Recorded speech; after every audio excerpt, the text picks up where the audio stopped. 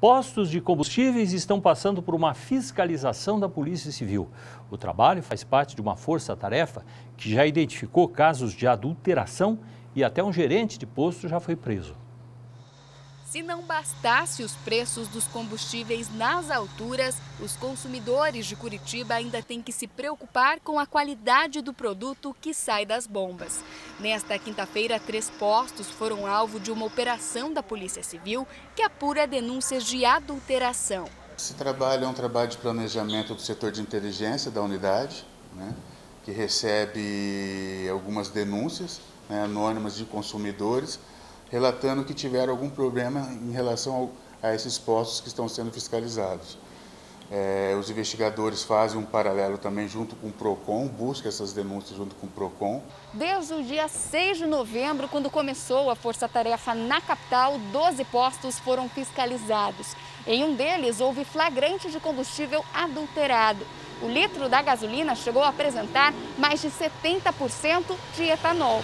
Lembrando que o limite é 27%. O gerente foi preso.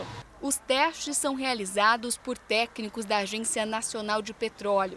Eles checam a qualidade e a validade dos combustíveis e também a quantidade que é entregue ao consumidor.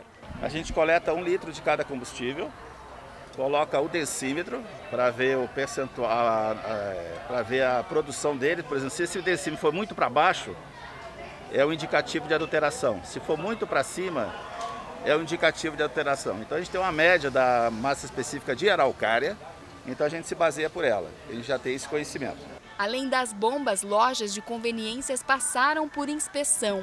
Alimentos vencidos e sem especificação quanto à data de validade e manipulação foram encontrados em pelo menos 5 estabelecimentos.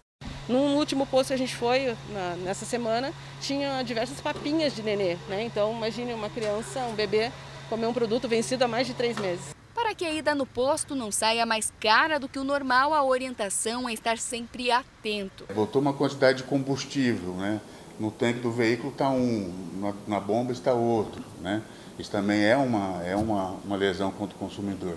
É vir fazer a denúncia, pode vir fazer pessoalmente no setor de inteligência ou pelo próprio telefone da unidade policial. Como não há fiscalização para todo o número de postos que temos, o que as pessoas fazem muitas vezes é deixar de utilizar um posto onde há uma desconfiança, onde a pessoa acha que não era só gasolina que foi colocada no seu carro.